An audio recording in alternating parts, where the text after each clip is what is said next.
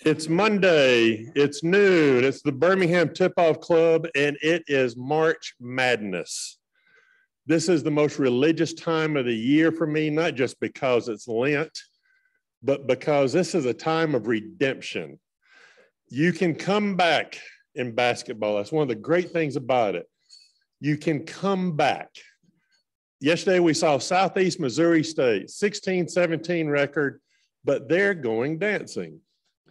Tonight, South Alabama had kind of an up and down year, but they're one game away from going to the dance, playing against the Louisiana Raging Cajuns.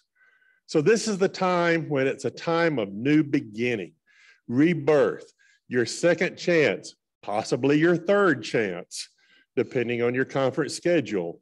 So welcome to the Tip-Off Club. We got a great program today. We got a lot of stuff coming up. We've had a lot of stuff happening in basketball. I've loved the TV news reports about, well, here's basketball in Birmingham. Is this, well, yeah, for some of them, yes, it is their first go around, some new reporters. But those of us who are looking at our sheets on the table about our history of hosting the NCAA tournament know that this is a long and storied history. And it is so good to have the tournament back. I know last year during the Final Four, they said, here's the website where you can sign up for tickets for the regionals. And before the echo in the room had ended of that commercial, I had signed up for the notice to get that. And the first day it came on, I tried, then my son successfully bought the tickets online. It's very good to have a young person around you as IT department. So this is coming up. It's right here coming. It is a wonderful time of year. Our head table today is myself, Kevin Scarbinsky, Dick Coffey, David Galbaugh, Jeremy Hammond, and Preston Kirk. And we're going to have a wonderful panel discussion. I'd like to now call Philip Corley up, who will be doing the prayer and the invocation.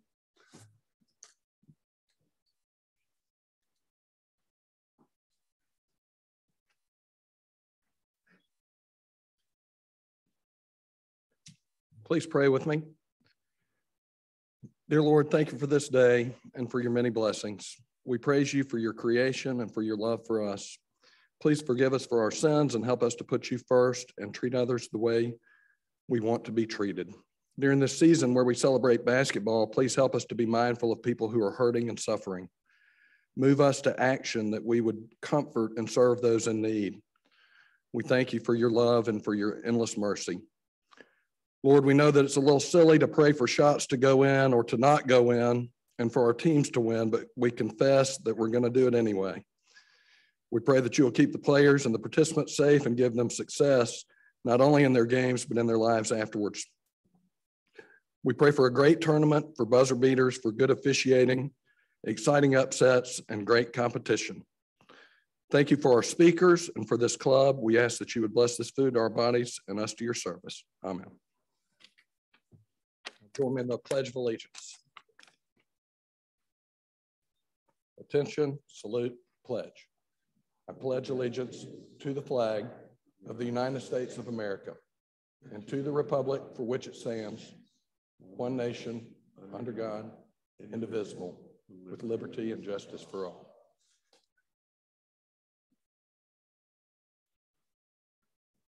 One of the cool things about introducing people and getting the meeting started, I get to look down and see who the basketball winners and losers are. And I'm not saying anything, but I don't have anything to worry about today, so that's good. Our MC, what more can you say about Kevin Scarbinsky other than he's our MC? He's also one of the great writers in this town, one of the wonderful people who over the years has supported and encouraged basketball. And there's a lot of things I listen to him about, and basketball is one of them. I give you our eminent MC, Kevin Scarbinsky.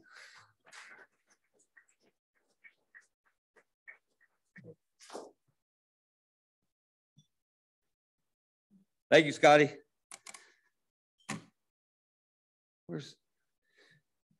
Coach, if I played for you, I'd be running steps constantly for being a little bit late for meetings, hopefully not for games. First of all, I want to say how excited I was to see so many of you at Legacy Arena last week, doing so many different things to make that event successful. And if you know, and especially thank you to those of you who kept me supplied with popcorn the last 3 days. I don't know what I would have done without you. So if you were there, you know, Saturday was a very big day at Legacy Arena. Everywhere you looked, someone was making history. The Pleasant Grove girls, they won the first state championship in school history. The Valley boys became the first 5A team, 5A boys team in state history to go undefeated and complete a championship season. And then the Hazel Green girls. They did something that no girls or boys program in Alabama has ever done. They won their 6th straight state championship. Just amazing. Kudos to Coach Tim Miller and the Trojans. And then the Hoover boys and girls, they swept the 7A titles. And since the state added that 7th classification, no one had ever done that. More history. So congratulations to everyone. There were so many great players. You're going to meet one of them shortly, who stepped up and showed out last week at Legacy Arena. So we saw plenty of history. We also saw the future. His name is Caleb Holt. He plays for the Buckhorn Bucks. I don't usually make these kind of predictions, but I'm just going to say, I'm not making a prediction, but I'm going to say, don't be surprised if one day he plays for the Milwaukee Bucks or against them. He's that good. All he did Saturday in the 6A championship game was score 32 points and grab 18 rebounds.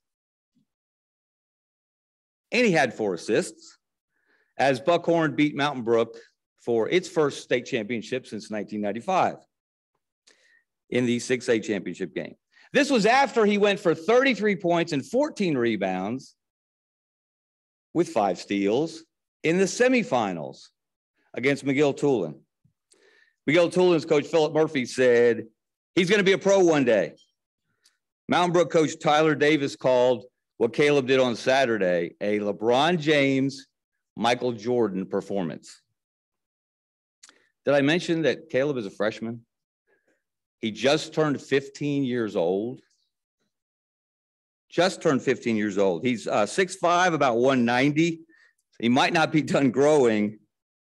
It made me think of, you guys remember, LeBron's first big advertising campaign for Nike. We are all witnesses. If you were there in the last week at Legacy Arena with me, we are all witnesses to the beginning of what could be a very, very special career. Oh, and just in case you were wondering, Alabama, Auburn, and UAB all offered Caleb a scholarship last April before he ever played a high school game at this level, certainly at the Final Four level. So again, congratulations to Caleb and Buckhorn, to Spain Park, Coach Latch, and the young man you're going to meet shortly. Again, the way that from start to finish, and I was only able to be there Thursday, Friday, and Saturday, but what we witnessed was high-level high school basketball. A 7th grader from Mars Hill, Bell Hill. 7th grader. You think Caleb's young. A 7th grader, Bell Hill, scored 27 points in the championship game to win the MVP. I don't know what you were doing in 7th grade. I was playing for the St. Patrick's Catholic Youth Organization team in Pottsville, Pennsylvania, against other 7th graders. I was not competing in a state championship. So the reason that happens is because of people like you, because of the work you do, the spotlight you put on basketball in this state. because that Final Four is here in Birmingham at Legacy Arena and has been since 1994. And that doesn't happen without you working behind the scenes as team hosts, as hospitality room workers, and the 1,000,001 things that you do. So my hat is off to you for everything you've done through the years to elevate basketball in this state. Give yourself a round of applause. All right. Let's go to the highlights. Direct your attention to this week on the Birmingham Tip-Off Club. It's conference tournament week across the nation, but in Alabama high school hoops, we already crowned some champions. Mountain Brook looking to host a blue map. They played top recruit Caleb Holt and Buckhorn tough, but the Bucks just too good. The Spartans fall 65-56. In 7A, the Hoovers boys and girls both playing for a state title and both deliver.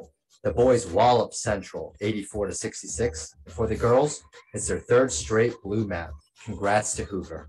The college hoops now entering the last week of the regular season. Alabama still sitting at number 2 in the nation. Tennessee, Kentucky, and Texas A&M joining the tide from the SEC in the top 25. Alabama finishing up the final week at home against Auburn to start the week. Under a minute left, Auburn down 2.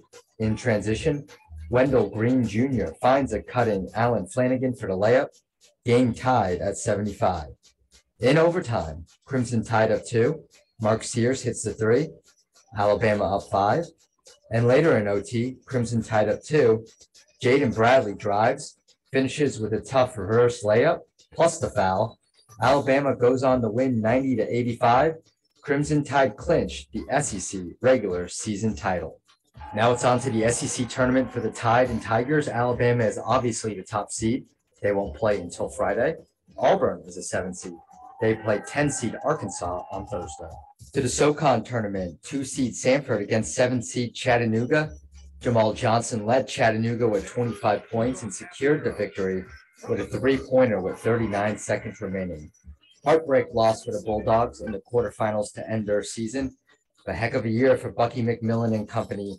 Sanford finishes 21-11. UAB still has hope for an NCAA tournament berth.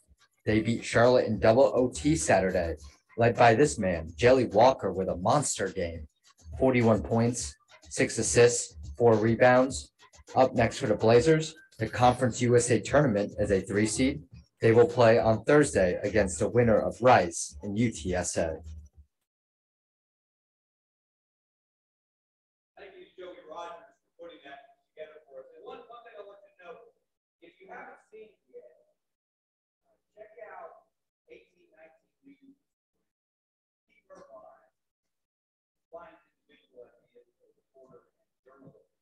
One-on-one interview with Jelly is extraordinary.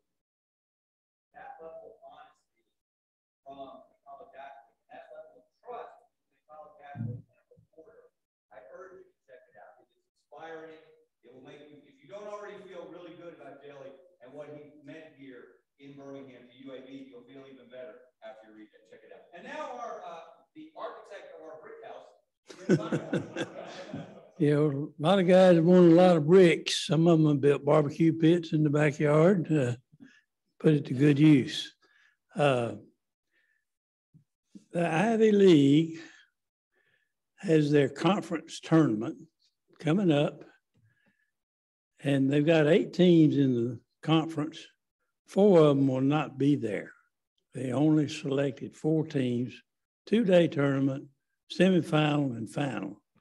And I'm just wondering, how did the 4 teams that played all year don't get to go to the conference championship? I was sitting here with JT and Devin from the state. We were talking about high school basketball. Starts with area play with all the teams, advances to regional, then gets to the Birmingham here, talking about how some kids remark, well, I've never been to Birmingham. I get to come. And I just, I hope that's not a trend that's going on among the conferences, not to let all teams play in the conference tournament. Because as JT says, you can get hot and advance all the way, or you can get cold and you're out immediately. but that applies to all teams. Coach is shaking his head, yes. Example, Kentucky's women's team won 2 games in the conference. Their record was like 2-12. They won 2 games, it was all. Conference tournament, they won 2 games and almost made it to the semifinal. So what I look at is to the kids, you never forget playing. If you came to the state here, you'll never forget that. Sam, you've had experience, you know what it is. You'll always remember that. You'll always have friends that you played with. So I hope that's not a trend that's going. There's a couple other conferences have done that. So that's my comment for today. And as you've heard here, how important it is to have all involved. All right. I get the responsibility of awarding a basketball and a brick to the winners and losers of our pick sheets this week. We had some extra games this week, but didn't seem to help. But anyway, our bottom 3, brick winner, number 3, Jim Turnipseed, and our friend, 41%, but you're not the loser. William Galloway, 41%. William, you're not the loser. The loser is James Sasser, 35%.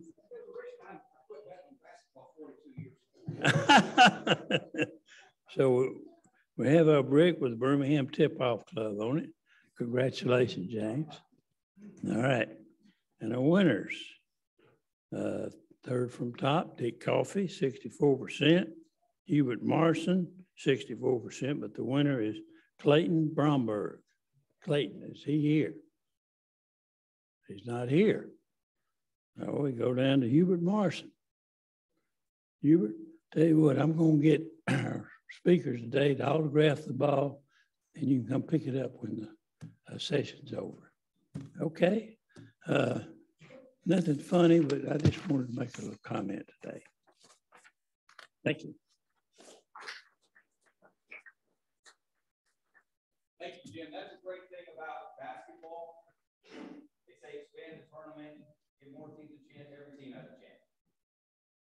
You have a chance, high school, in this state, college, generally, to play in your area. If you're in high school, to play in your conference tournament. If you play in college, you have a chance to win the championship. So if you could say that basketball is the most democratic of sports, unlike that sport with that odd-shaped ball. And now to introduce our player of the week, Dick Coffey. Thank you, Kevin. Our player of the week this week is Sam Wright from Spain Park High School. Before we get to Sam, though, I want to make sure and introduce his coach to you, Chris Latch, if you'd wave right down here in the middle. Chris is a familiar face to many of you. He's been a head coach in the greater Birmingham area 29 years. Long run at Briarwood, was the first coach at Helena, and has now been at Spain Park for 5 years and has been to the Final Four 3 consecutive years. So that's pretty impressive. Coach was our coach of the year, the Birmingham Tip-Off Club coach of the year in 2017-18 season. And Coach, if my math is right, I think you're getting close to 500 wins. He's modest, he wouldn't give me a number, but it looks like next year, no pressure, but I think he's got a good chance to hit that mark next year, which is really amazing because he's a young guy still. So Coach, great to have you with us. I'd like to invite Sam Wright up here. Sam is a 6'9" center forward at Spain Park. He averaged this year 17 points, 8 rebounds a game. He was the MVP of the Northeast Regional, bringing his team back to the Final Four for the 3rd straight year. He was at the Final Four, selected for the all-tournament team. He's going to represent the state next week or 10 days from now in the Alabama-Mississippi All-Star game, which is a tremendous honor. He has offers right now from the United States Naval Academy, from Dartmouth, and there's a lot of buzz going on, a lot more folks calling him and talking to him. But and you may ask, why are those prestigious universities coming all the way down to Alabama. And of course, his basketball talent is the main thing, but he's got a GPA of 4.45. So let's welcome Sam Wright. Congratulations.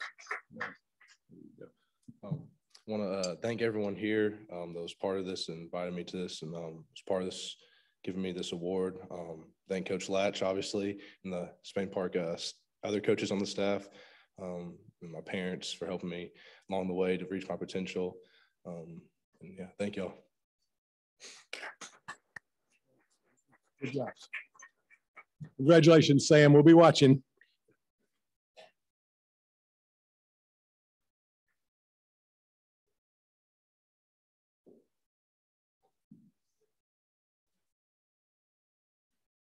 If you were fortunate enough to be there, or hopefully maybe a few of you watched on television, on Alabama Public Television, I had the privilege of being the host of the last 3 days there at Legacy Arena. You know how Sam stepped up time and again, and how that game between Spain Park and Central Phoenix City may have been the game of the tournament. It literally went down to the last shot. And that last shot, from my vantage point, it was about that much off of going in and sending us to overtime. Let me also say that I hope everyone, there were handouts at the table out front that I hope you had a chance to pick up. Just some research I've done over the years about the NCAA tournament in Birmingham. And just a couple of highlights. It's been here 10 times, the men's tournament. That's just the men's. And of all the SEC all the states in the SEC footprint,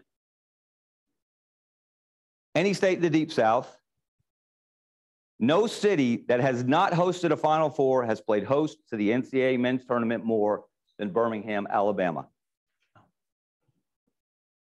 And you have contributed to that, and these gentlemen certainly have contributed to that, and they will continue that tradition in a week or so when we all reconvene at Legacy Arena for the first and second rounds of the NCAA tournament. So let's introduce our panelists. Let's see, let me get my stuff together here, guys. First of all, to my right, Jeremy Hammond. Jeremy is the SEC Assistant Commissioner for Championships. He oversees and manages all aspects of the SEC football championship game, the SEC softball tournament. You talk about high-level play. SEC softball is as good as it gets. And obviously, he has, as all these gentlemen do, they have vast experience in event management and coordination. And Jeremy, if I'm correct, you are an Ohio State grad, correct? Ohio University. Ohio University. OU Bobcats. Oh. Well, I think I would speak for every Alabama fan in the state. They appreciate your contribution to this Alabama season by allowing Mark Sears to come and play an integral role for the Crimson Tide this season. So, Jeremy, thank you for being with us. Yes, sir. Our next panelist, David Galbaugh, is no stranger, I think, to anyone in this room. Longtime member, officer, executive at the Greater Birmingham Convention and Visitors Bureau. We could be here all day talking about all the events that you've been involved in, David. Most recently, and most notably, the World Games. So, David, thank you so much for being here. And David is not only an Auburn graduate, but a Berry High School graduate, correct? That's right. That's correct. Yeah. So some of us still remember Berry High School back in the day. Yeah. Coach Finley was my football coach. So, yeah, good memories. You had a great tutor. Yeah, for sure. Definitely. Yeah. So thanks for having me today. Thank you. And last but not least, Preston Kirk, the Vice President of Events for Knight Eady. We cannot thank Knight Eady enough for all they do for enhancing our sports landscape month in and month in, out, year in and year out. Preston is as a Birmingham native. He's an Alabama graduate, right? Right. Okay, so we've got a pretty good cross section of representatives here. He spent years as an integral part of the Birmingham Crossplex. About 30 NCAA championships that you oversaw there. It felt like it. It was close, yeah. Yeah, but fortunate enough to be there for 10 years and do a lot of NCAA events there as well. So thanks for having me here as well. Well, these gentlemen were, again, instrumental in bringing the NCAA tournament back to Birmingham for the first time since 2008. Right. And so we want to dive in a little bit into how this process works, what's going to go on next week, what it took to get it here. So let's start, first of all, with the bid package. And I'm going to let you guys, I'm not going to necessarily direct, I'm going to let you guys kind of jump in, whoever feels most qualified to answer any particular questions. But what went into the bid package? What were the key elements of the package that was submitted to convince the NCAA to bring the event back here this year? I think I'll jump in first and just back up a little bit. And, I guess after the 2008 tournament, we got feedback from the NCAA that, quite frankly, our facility wasn't up to where we needed it to be to move forward with another bid. So, quite frankly, without the renovation to Legacy Arena, I don't think we'd be here today and having this conversation. But so started there, and then ultimately, we got a great team together, and it really started with the SEC being our host. First and foremost, without the SEC, it doesn't work. And then certainly from the event management perspective, Preston and Eady, we couldn't have done it without those guys as well. So the team came together, and I guess that was back in, I think that was December of 19, I believe, is when we first started having the conversations. And then these guys can kind of speak to the bid portal and what that looks like, and as far as the bid cycle for the NCAA. So. Yeah, what's interesting, the NCAA now wants you to bid on a 4-year block. So you don't do just single-year bids. So this block we're in right now is 2023 through 2026. I believe that's our time frame right now. And then they will award out those 4 years. So it gives you a lot of time to plan your events. You're not just trying to plan it year to year to year and you don't know. So the next bid cycle would be for 27 through 30. Obviously, we'll put in another round of bids, but yeah, they give you the opportunity to see what's available to bid on. Obviously, March Madness is one of the big sports that every single city across the country wants to bid on because it brings in the most people. And obviously, the NCAA now realizes that their championships, whether it be Division I, Division II, Division III, it's big money to that city. So being able to have the facility, I think it's important to note when this bid was put in, Legacy Arena was under renovation. So we put the bid in basically with just drawings. There was really no, and renderings. There was no, there was no pictures of it. There was no video. There was nothing. So for the NCAA, to trust that bid that we collectively put in is a big deal, knowing that they really didn't even know what the facility was going to look like that they were bringing here. So I think that's important to note, and that goes to the historical data of Birmingham being a host and the fact that it's not just about the building itself, but trusting what is here that can collectively come together and lift up that event is a big deal to the NCAA also. So having those key factors, the CVB, the cities, the SEC, the conference all come together and being able to put that it's a lot. And we've been fortunate for a long time to have the SEC headquartered here. Jeremy, it is a grind though for the people at the SEC office. You had the women's tournament last week.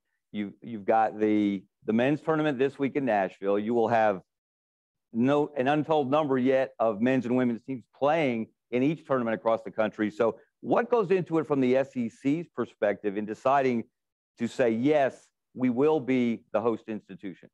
Sure. Yeah. I think the big factor for us is Birmingham's been home for a long time. So anything that we can do to be a part of the equation to bring events like this to Birmingham, to benefit the city, to provide an opportunity for folks to get involved, to showcase all the great things that are here. I think that's first and foremost what's important to us, is to make be a small part of bringing that to town here. It's a big lift. Obviously, we've needed to rely on Preston and his team at Eady to help us with this. As you mentioned, going from our women's tournament in Greenville just wrapped up yesterday, and then many of our staff already headed to Nashville, and I'll be headed there tomorrow, and then coming back and we have our gymnastics championship in Duluth, Georgia, the same week that the NCAA tournament is. So I think that should, picture for you all how important it is to us that even given all of that, all the stuff on our plate day to day, we still want to be involved in hosting the NCAA tournament here because of the great people here and, the role we can play in showcasing that. And I think maybe David and Preston may be able to speak to this. And how competitive was the bid process. Do you know exactly how many cities put in bids? Do you know what other cities specifically are putting in bids while you're working on yours? I mean, with the event, there's a huge appetite for this event, as Preston already alluded to. But one thing that I do know is that overall, in terms of all the championships and then the events that you're bidding on in that bid cycle, I think there are basically 85 championships and events, and then I think they got 3,000 bids that across again the landscape of both all three divisions. So that really just speaks to the competitiveness of it all. Yeah, the NCAA offers a symposium before about 6 months out before your bids are due. And David and I have both been a couple of times. And it's funny, everybody's in this massive room, all the cities and the CVBs and the sports commissions that all come here. They welcome everybody and give this introduction. And they say, all right, if you are here to bid on March Madness, we're gonna go meet in this other room. Literally like 80% of the room gets up and goes into this other room. They're all there to bid on March Madness, either first or second round or the regionals or the Final Four. So it's funny seeing the majority of people there to I don't know what the exact number is, but yeah, everybody wants basketball. Do you actually just submit a bid package, or is there a representative who speaks and can answer questions about the package? How exactly does that work? I've done it both ways. Yeah, there's a bid that we collectively put together that has the lodging information in it, that has facility information, that has conference information. It can be anywhere from how much, depending on how much you want to put in it, 100 pages long. It's detailed. Yeah. Yeah. There's budget information of how you're going to spend, and they want to know down to the dollar how you're going to spend it and what you're going to spend it on.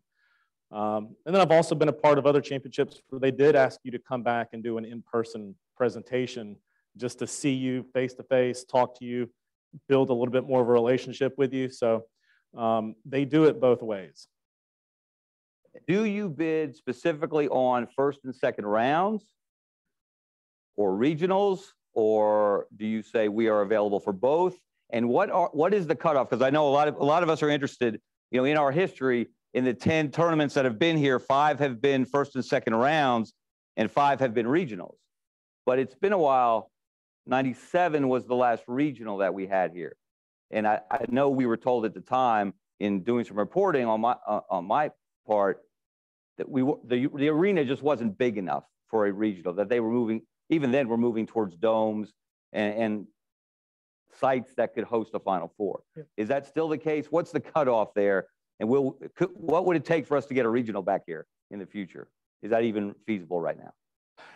The NCAA, when it comes to all their championships, they spec out everything. So based off your facility, they want to know how many seats, and the Final Four needs this many seats, and they need this many suites, and they need lodging and this number of hotels. Everything is spec'd out. Mm-hmm. So really, you got to see what specs you meet when it comes to a lot of their championships across all 3 divisions. Jeremy, you might have a little more experience with. Yeah. I think y'all spec out. As you mentioned, there was the trend when the Final Four went to football stadiums and they switched the orientation of the court, and you were no longer in a basketball arena.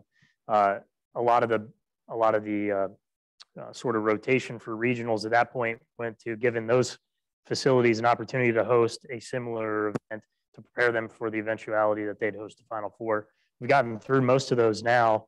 So that's where you see like Louisville, I think, is a regional. Kansas City is a regional this year. So more arenas are getting, more traditional basketball arenas are getting opportunities to host regionals. While it's not on the cards right now, it may be in the future, depending on how they, shift their bid specs. And one thing that I don't want to get lost in the shuffle, though, is we are hosting the women's regional in 2025. So again, the regional, David, that's exactly right. So I think that's just important to note. Because again, this is a fun historical fact. From 82 to 97, Birmingham hosted more regionals than anyone in the country except for the New Jersey Meadowlands. Think about that. We had 5 regionals from 82 to 97, and only the Meadowlands had more. And again, they call this a football state? Come on. Come on. Just some interesting, some things that I think a lot of us are interested in, and we're going to give our audience a chance, of course, to ask some questions of you gentlemen in a minute. But the court itself, I know this is something that people talk about. It's one of those little sidelights of March Madness that people talk about. The courts themselves and how they are homogenized and they don't necessarily reflect the home city. First of all, does the NCAA actually supply the court itself? They do, yeah, they do, yes. Part of their goal, and I think this has changed, it's probably been 10 years at least now, where you saw consistency in what the courts looked like at all the initial rounds of the tournament. It used to be you could inject some of the local flavor on the court and you'd see a lot of the differences. But I think that's just the goal of them creating some consistency across the board in what the tournament looks like, and probably coincided with their current TV deal with Turner and CBS. So yeah, they provide the courts, they ship them to us. You know, depending on what equipment you have, they'll send you your scores table and your LED scores board and your baskets if you need new baskets. So they provide a lot to help you in hosting that event. How much, David, and obviously you spend every day trying to promote the greater Birmingham area to outside of the greater Birmingham area, to people who run events. So is there a push-pull there with the NCAA? Because obviously we want the name, you want the name Birmingham out there as much as possible in terms of signage, television time, television spots. How does that work? You must have been on a couple of emails I had with Preston because, yeah, I mean, and it's not just the court. I mean, it's really the whole look and the consistency across the board. I mean, from the time you get in the city until the time you leave. I mean, they want it to be, really NCAA.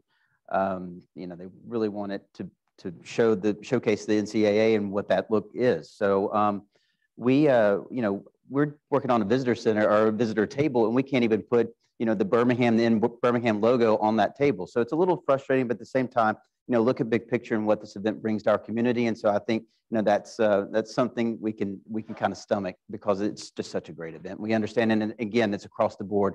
It's not just they're not just holding Birmingham down; they're doing it to every city. So are there TV spots included though in the package that you get? I know with certain events you'll get a number of spots for in Birmingham. Yeah, I mean a lot of events we do get those kind of broadcast spots, but unfortunately we don't get it here. So not on this national stage because most of those CBS, that's all corporate related, and the NCAA has all their corporate partners that have to get times and the spot. So a little bit different with March Madness and how much they give you access to their media options. In a sense, I think a lot of people would say it's more prestigious to have a regional because you're one step from the Final Four and your winner is going to the Final Four. We've seen that here. We saw Villanova in '85 come out of the regional here. No one expected them to win the national championship. They beat Patrick Ewing and Georgetown in the final in Lexington and play almost the perfect game, shot 70%, I think, from the field.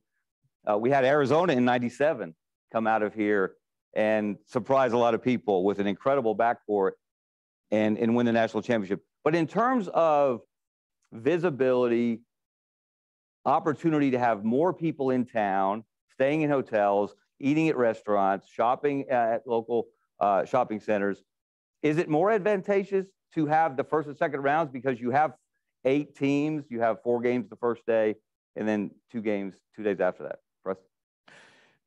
It doesn't. I look at it as just a great event, no matter what rounds we have. I mean, to me, it's the start of everyone's bracket. I mean, everybody is tuned in for for those first day of games, and obviously ours will fall on Thursday, whereas the first round games are split, Thursday and Friday. So we will kick off March Madness. So everybody's tuned into that, the excitement levels there. That's how I look at it. We are starting it off. So not being a regional doesn't really, sway me one way or not. It's just exciting that it's back, it's here. There's 8 teams coming here. We're going to have great teams that come to Birmingham. So to me, that it's great no matter what. That we're on the national spotlight. So I don't know. Yeah, I mean, and still first and second round speaks to what you can do. I mean, we hadn't had, what, 2008, right? So just speaks to Birmingham and what kind of sports destination we are. And that's just another, important part of our resume now. Now, Jeremy, everyone wants to know, now, especially because it's such a quick turnaround. March Selection Sunday is Sunday in the evening, and then on Thursday morning, 2 teams will be playing in Legacy Arena. Do you guys get any kind of a heads up on the bracket? Do you get any a quick start on it? And if you do, I want your cell phone number. Yeah, unfortunately not. There's no, we've all got our own wish lists of who we hope is here. And, but unfortunately that would not be considered in the slightest. But, really as Selection Sunday's playing out, I think the show's at 5 p.m. Central on Sunday night. Preston and I and our staffs will be in a room. A few of us are going to come back from Nashville from our men's tournament to get back and get settled for the selection show. And the work's going to start right then and there. So Sunday evening, it's going to be getting on the phone, getting on conference calls with all the other host cities with the NCAA, starting to contact our game officials, starting to contact the schools that are going to be here. And that work will continue furiously into the early morning hours of Monday. And next thing we know, the week's here and teams are getting here on Tuesday and the ball's rolling. Do you know the game times, at least? I know you don't know. I know television doesn't even announce the game times for usually on Monday, right? Maybe late Sunday night for the first 2 days. But do you know the slots of the game times? You don't even know that? No, so that show will come on at 5 p.m. local time on CBS. And then basically once that show goes off, CBS will get in their room, their production room in New York or, their offices, and basically start assigning game times after that. They'll look at the matchups, who's a marquee matchup, who do we want to put in this primetime spot, who do you want to, so they'll take it over after that. From what we've been told, it'll probably take them between 4 to 5 hours. So it could be midnight that we're getting that notification of our game times, or it could be first thing Monday morning once CBS has had a chance to start assigning all those times out. As far as you mentioned, you have preferences, obviously. I think everyone would love to see Alabama here. And I don't know that they'll be the #1 overall seed. We had a panel of 3 of the members of the selection committee a few weeks ago, and they told us that the #1 overall seed gets its choice of which, well, they choose a regional, and then they will slot them in the first and second round site that is obviously closest to them and will bring the most fans. Do you have no input in that, though, in terms of, do you even suggest, we'd love to see SEC teams. We'd love to see Conference USA team if it was, say, UAB. And there are parameters, obviously, for the selection committee. You don't want to give a home court advantage to a lower seed. So, but do you have any input in that? Not at all. Of who you'd like to see? Not at all. And I think, the one thing that's a little bit different for us, we're used to hosting our conference tournaments and championships throughout the school year. But this is one situation where we have to be neutral. We're hosting on behalf of Birmingham, and we want every school that comes to Birmingham to have the same experience. So it's kind of a weird situation to be in, but we're going to treat Alabama, if they're here, just the same as we're going to treat Murray State or whoever else is here. Now, yeah, we would love to see all of our SEC schools be successful and be able to do it in their backyard, but it's not a situation where we can provide any input into saying, yeah, we'd love for you to slot Alabama here. I've got to ask you this, David. You'd be the perfect person to answer this one. Has anyone seen the 30 for 30 on Jim Valvano and the 1983 NC State team that shocked the world, beating Phi Slama Jama in the finals?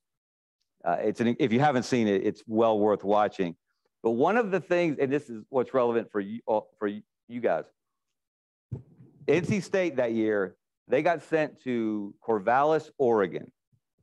And in the documentary, they talk about the hotel that they were put in.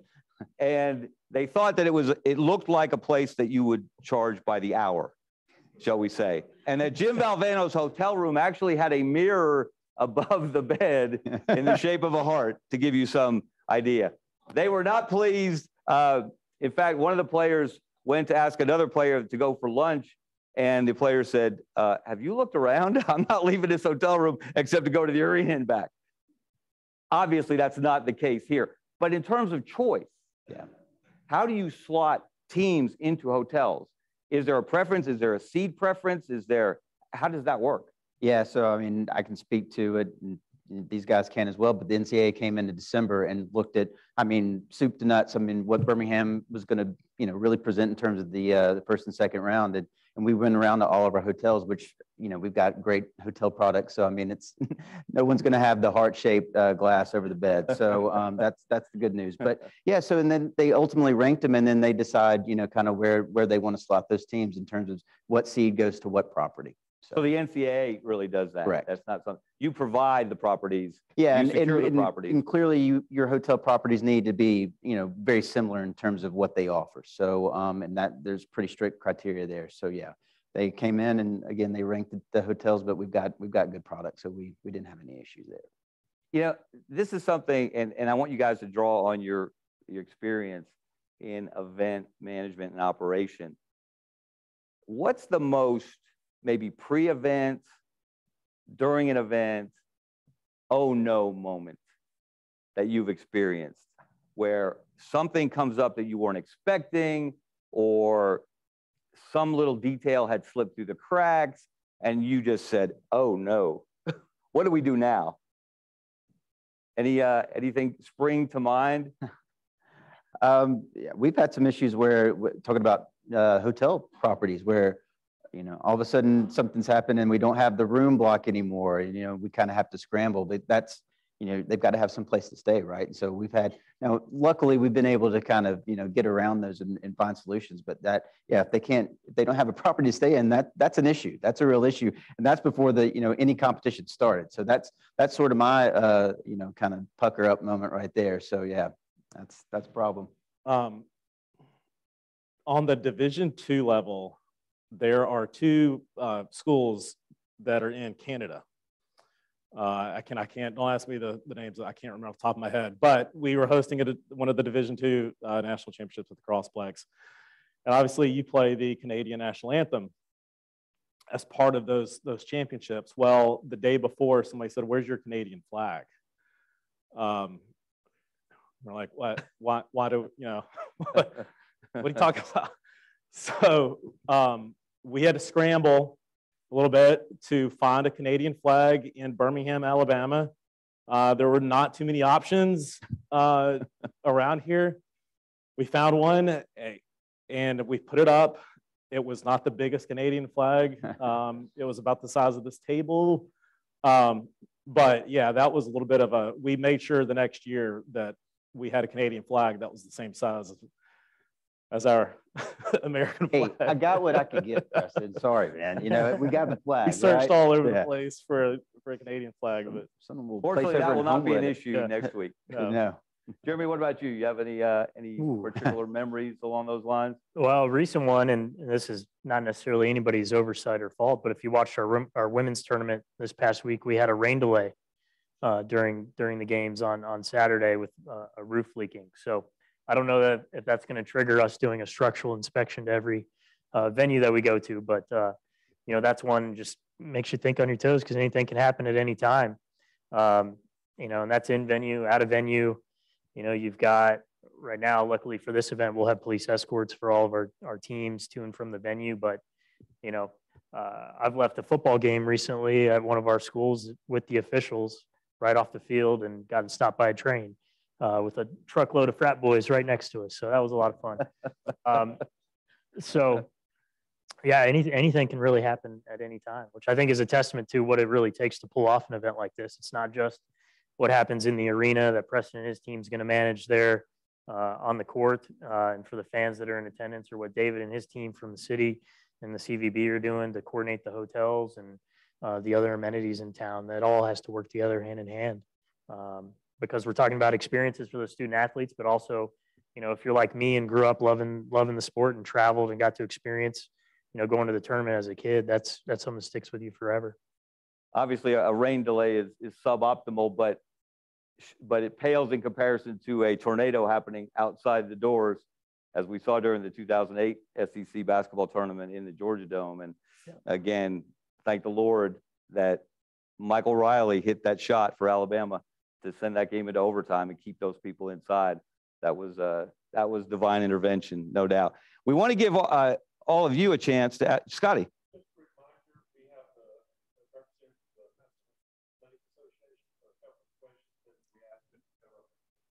Absolutely. Any questions for our panelists? Bob.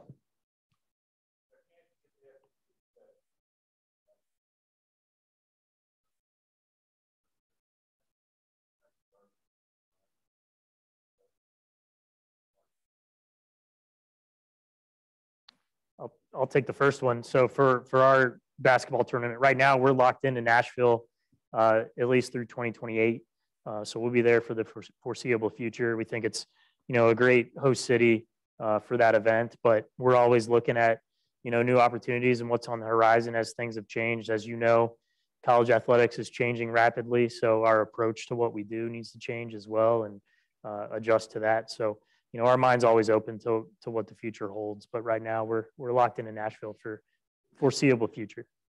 And economic impact, yes, conference tournament versus yeah, NCAA. and we, since we hadn't been on conference championship in a while, I don't know exactly what those numbers look like, but I mean, I can tell you this with this event, you're looking at 13.6 million estimated economic impact. So I mean, it's significant for our community, and we look forward to having everybody come in and spend lots of money in our hotels and restaurants and have a great time. I mean, that's what we really want to do is put, our destination in front of everybody and let them have just a really wonderful time here in their time in Greater Birmingham. Bleed over into Hoover too. I know that, Mayor, for sure. So, yeah. Yes, sir. They do. They yes. do, yeah. And we'll find those out late Sunday night as well. You guys don't have any influence in that regard, do you? We do not. Those are actually kept in envelopes. I mean, not even the teams know until an hour before the game. So it's it's under lock and key. They don't even know who each other are until they get here and we start to coordinate some of the meetings. So interesting. Can we take one more? Yes, sir.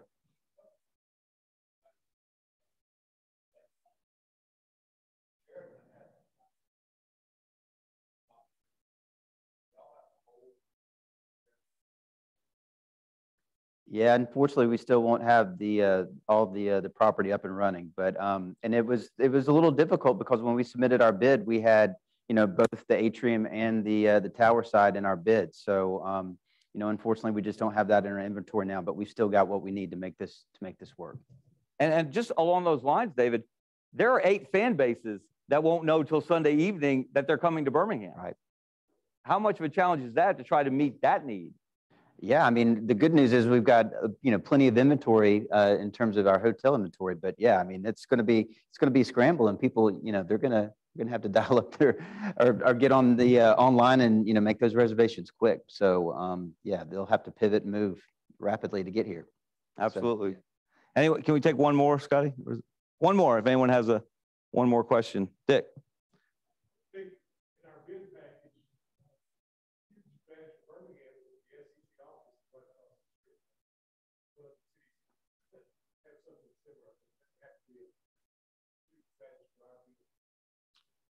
I mean, I can only speak, from the CBB perspective. Without the SEC and without what Jeremy and his team were doing, we wouldn't be in this situation. So kudos to them.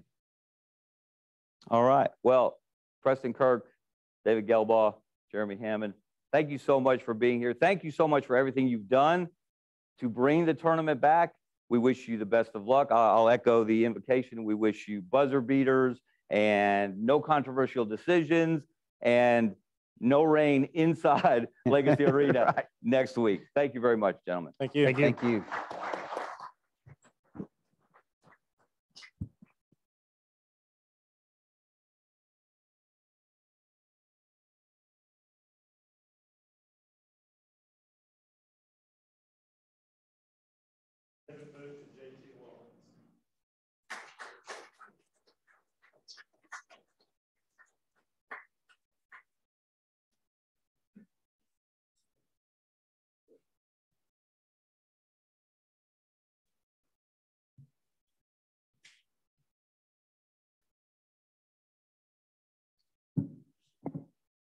On behalf of the Alabama High School Athletic Association, first of all, I want to thank you for the invitation today. It's been a great experience, my first time being here at the Tip-Off Club, and I appreciate the invitation. But I also want to take this time to thank you for what you've done at our last week. The volunteers are huge. You don't understand what it goes in. You do understand what it takes to put all this together, but you don't realize how much you help make the event what it is. I can speak as a coach, a former coach. I was there a few years ago, and the experience we've talked about several times today of what it means to these student athletes. And it is huge. To see the looks on my kids' faces when we walk in that arena, and everything that you do to make it happen is truly amazing. And now I see it from another standpoint of really what it takes to put on an event like this. And without you, we could not do it. And thank you very much.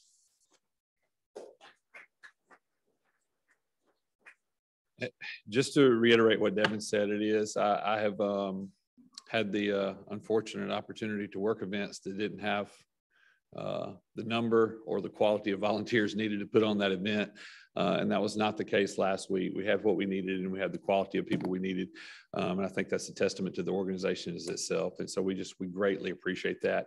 I told Jim earlier, I remember when the tournament first started, and for the record, he said he was the brains behind this thing getting here. So I don't know if that's true or not.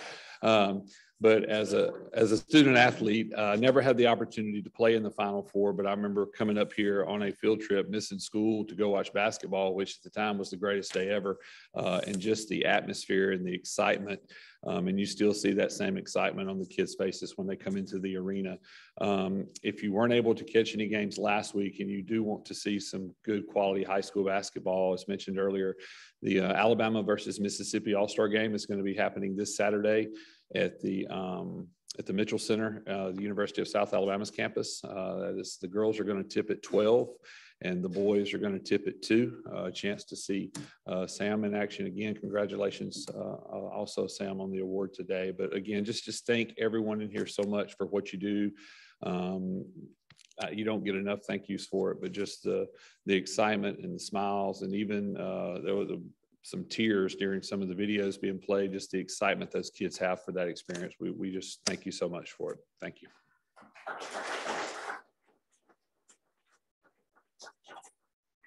Well, thank y'all for coming. Dick, do we have a preview of our next meeting? In the works.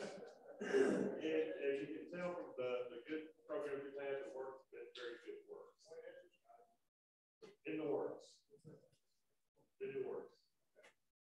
All right. Well, I appreciate y'all coming. It's time to crank up make sure the remote batteries are fresh and be ready for some basketball. I know tonight it'll be water sitting there. It's tough for a Blazer to say this and we cheer for South Alabama. So let's look forward to it. Have a great tournament. See y'all when we have our next program.